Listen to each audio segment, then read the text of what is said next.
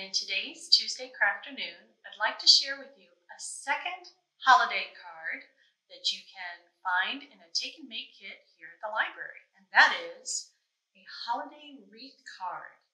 Now, this looks like it might be fairly complex, but in reality, your pattern is just, I don't know if you can see it here, it's just two concentric circles, one large one around the outside and one around the inside that's much smaller.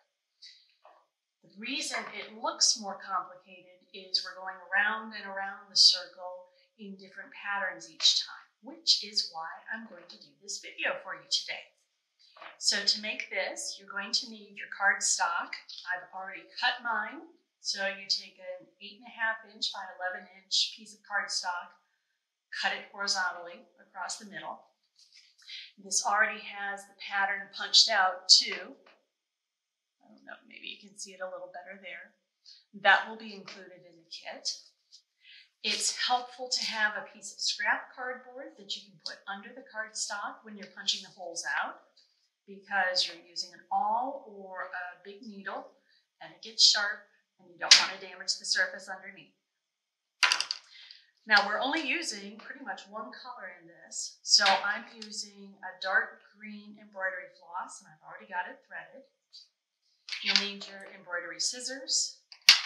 You're going to need tape, because just like with the other cards, we tape the ends down instead of knotting them. And to get the extra little pop of color here, you want a very thin ribbon. So I've got gold for mine. This is 1/8 of an inch wide, if that helps you finding what you need. So we've got everything here. Let's get started. So I've already got my card prepped. I've got my needle ready. We're ready to go. What I'm going to do is, with this outer ring of holes, we're going to go around 4 times. The first time we're skipping 2 holes. The second time we're skipping 3. Third time we're skipping 4.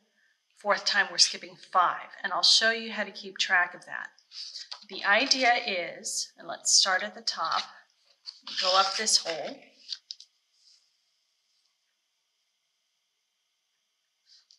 And I'll tape down the end of it to secure it.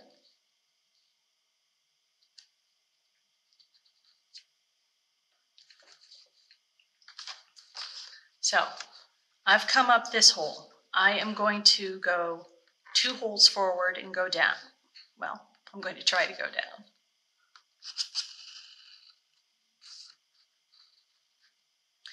I'm going to move 1 hole forward and come up. Go back 2 holes, go down. And this is the pattern. You move forward 1 hole, then you do your pattern, so move forward 2 holes, move ahead a hole, go back 2 holes. That's the same kind of pattern you're going to be doing each time, only the number of holes in the pattern is going to vary. Whenever you go down, you're always moving 1 hole forward to come up, but it's the difference in between. So I come up, and that's when the pattern happens, whether it's 2 holes here, or the next round it's 3 or 4 or 5 or whatever, so that you're getting these even stitches all the way around, but you're continually advancing forward, even with your back steps, if that makes sense.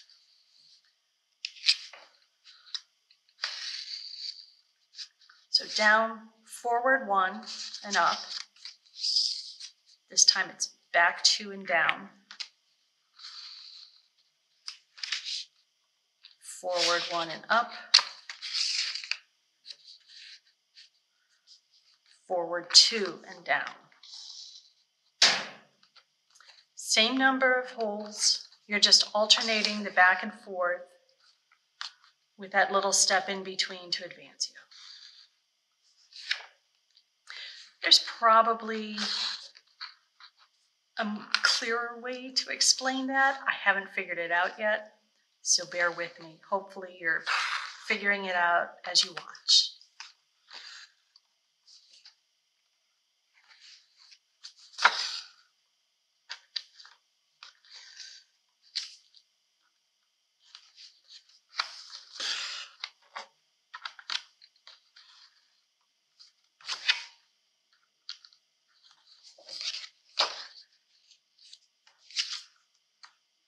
Come on.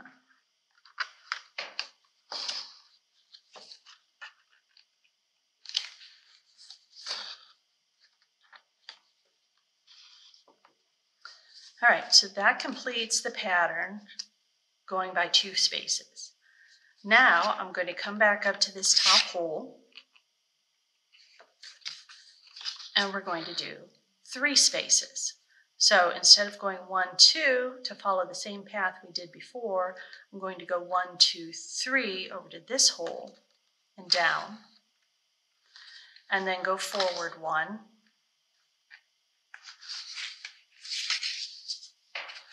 and back 3,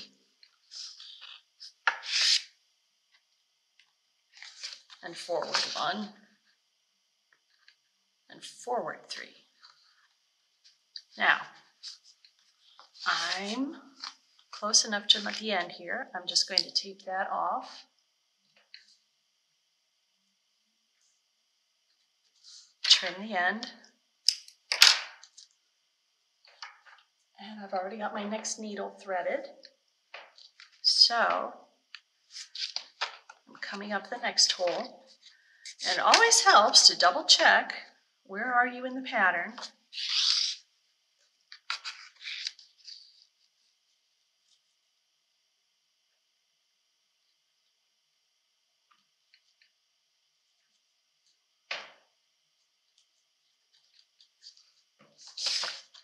Okay. So now we'll go back 3, and we'll keep going with this pattern around the circle again.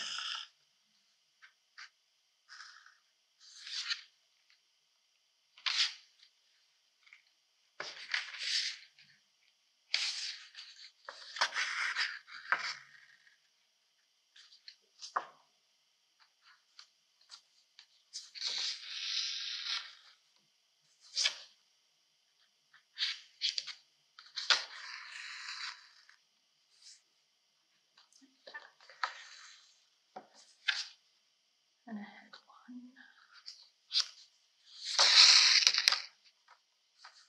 1, and forward 3.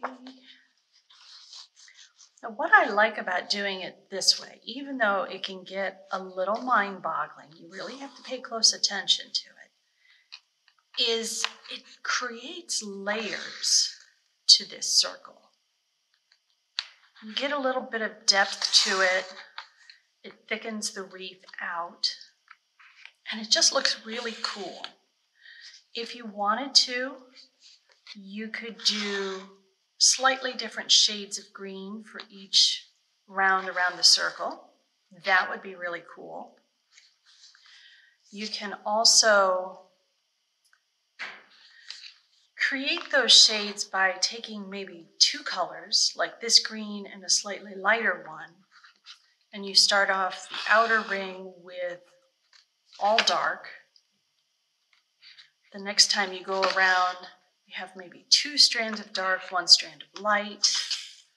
The 3rd time you go around, you've got 2 strands of light, 1 strand of dark. And your final go around would be all light. And that creates a really beautiful effect too. So that's something to think about.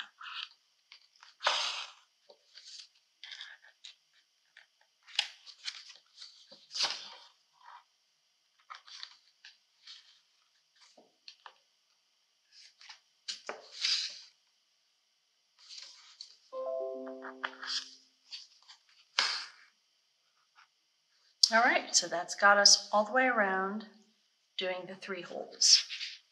Now I'm almost out with this thread, so I'm just going to go ahead and tape this off at the moment. And I'm going to take a break and go load up my needles again, and we'll get started once again. All right? Be back in a moment. So while we took that little break there, I discovered I didn't have quite enough of the darker green, but I had this green, which is about a shade lighter. So what I decided to do was, with the rest of the dark green that I had, I did going by 4 holes with 2 strands of the dark green and 1 strand of the light. It might be a little hard to see. It's starting to get a little bit lighter here, a little bit of a sparkle to it. The other thing I wanted to point out about this round with going by 4s is the way you know you've done it right is you get squares, overlapping, twisting squares. Because we've got 16 holes going around, when you go by 4, you're getting right angles all the time. So these squares just kind of stack and turn around the circle. And I just love how that turns out. That's probably my favorite round. Now for the very last round, where we're going by 5 holes, what I've done is threaded my needle with 2 strands of the light green and 1 strand of the dark. So that's going to lighten it up even more.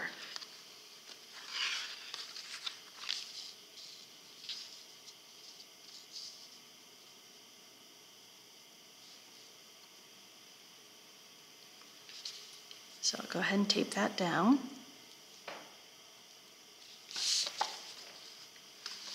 And we're going 1, 2, 3, 4, 5 holes.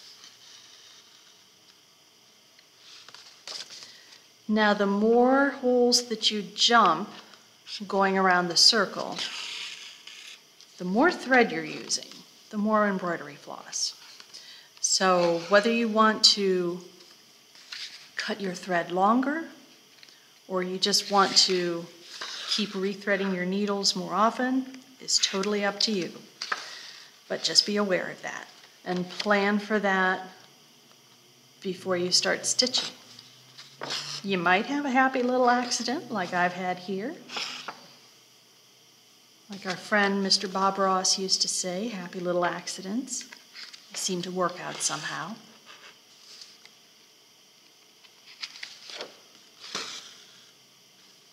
But it's also good to be prepared for random things that might happen like that.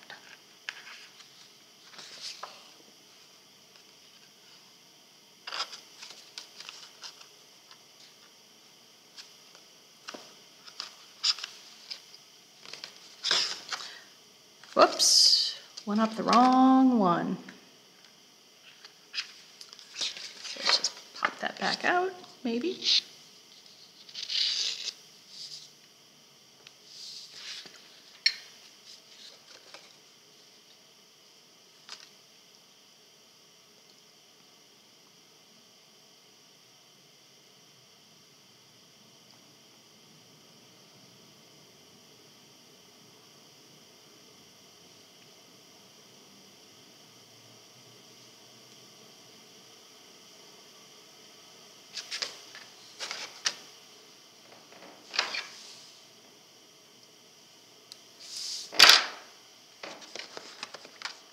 Had to trim that end because it was getting a little ragged and just doesn't want to thread.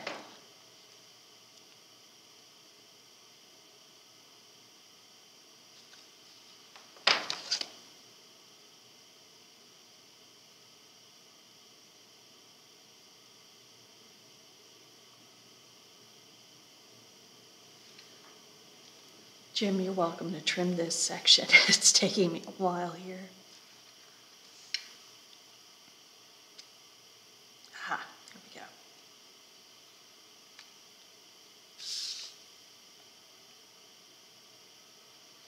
All right, finally got that needle rethreaded, so let's try this again. This is when it's helpful to look at what you've been doing so far. So if I look back 1 hole, and this is where the line is leading to, the most recent line, then I know my line is going to go 1 hole forward, so I need to go down here. And that corrects the mistake I made.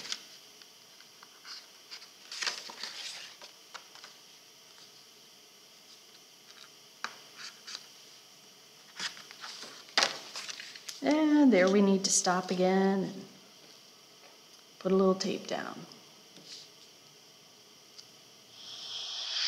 Okay, so I'm almost done here, and I've just got a couple more stitches to make before we finish up this final round from the outer side.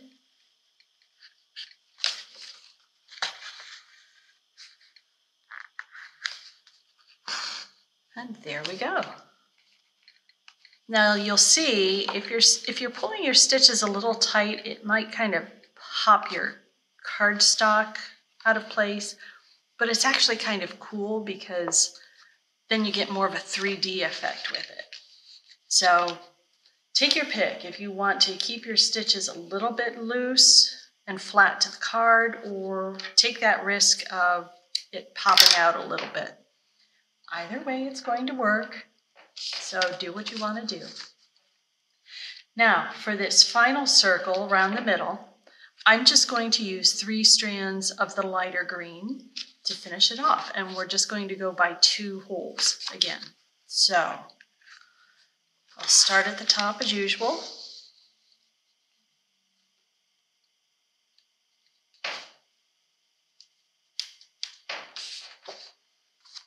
And here we go, 2 holes. Now you wouldn't have to do the inner ring of holes, because as you could see, that wreath was pretty nice all on its own just from the outer rings. But I kind of like how this smooths it out in the center and finishes it up. If you decide you just want to do the outer ones, just poke out the holes for the outer ring and don't worry about the middle one. That's totally fine. I'll tell you a secret. This is based on a different stitching pattern that I've done before, and this is what I decided to do with it. So you can go ahead and decide how you want to do it your way. I'm just showing you how I've got it set up for the take and make kits. And I think you'll find the more you do this kind of stitching, the more you can do a little bit of improvising for yourself. It's a lot of fun.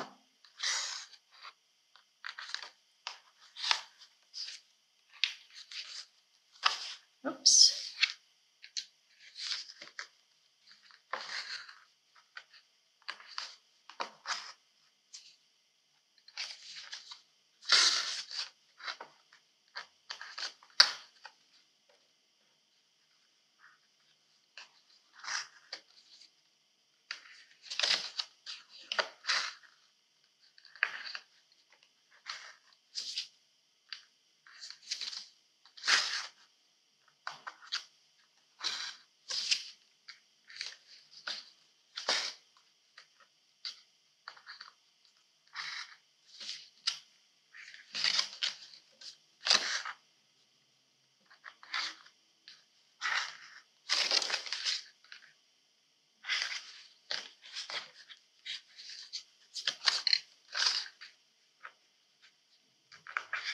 Wow, just enough floss to finish off that circle. Yay, I love when that happens, don't you? Go ahead and tape that down, trim the ends, and there we go, our stitching is done. Now, if you want to finish it off, if you want to write something in the middle, you're welcome to do that. I've done that here. I've done some with joy, some with peace on earth. Totally up to you. The other thing is to cut some ribbon, and I'm going to cut, that's probably 6 to 8 inches maybe. And what I'm going to do is very carefully kind of weave it under here at the top. And it's tricky. It's going to get caught in a lot of different threads. All right, so there's one. And let's see if we can thread it under here.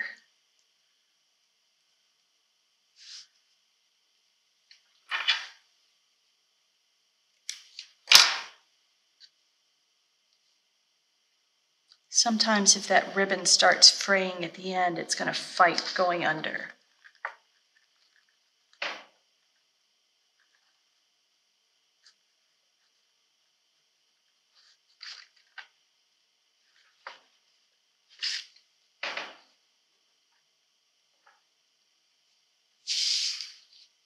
Let's see if we can get a little help here with the needle to try and lift one of these. Yes, there we go. And then pull it through. All right. And just kind of even it up.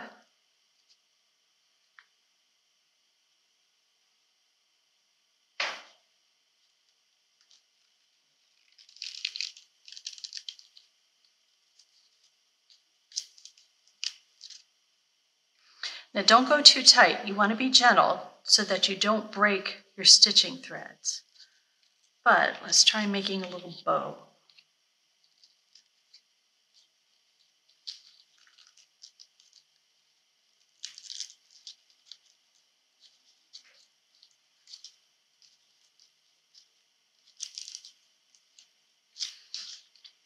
And very, very carefully, make sure you pull your ribbon away from your stitching to trim the ends.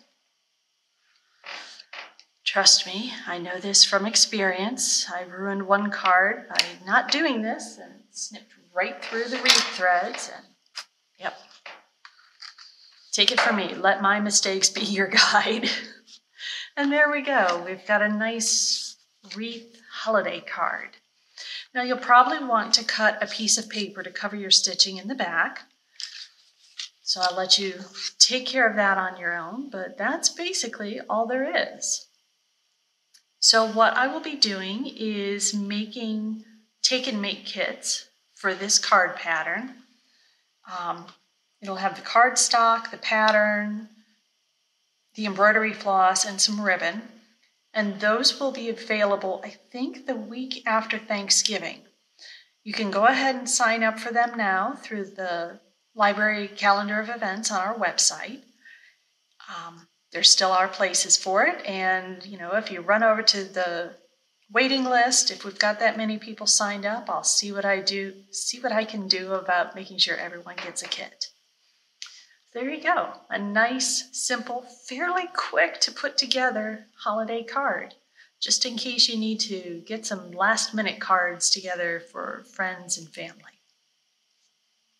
So I hope you give a chance to try this at home. And in the meantime, I hope you will stay healthy, be kind, and get creative. Bye.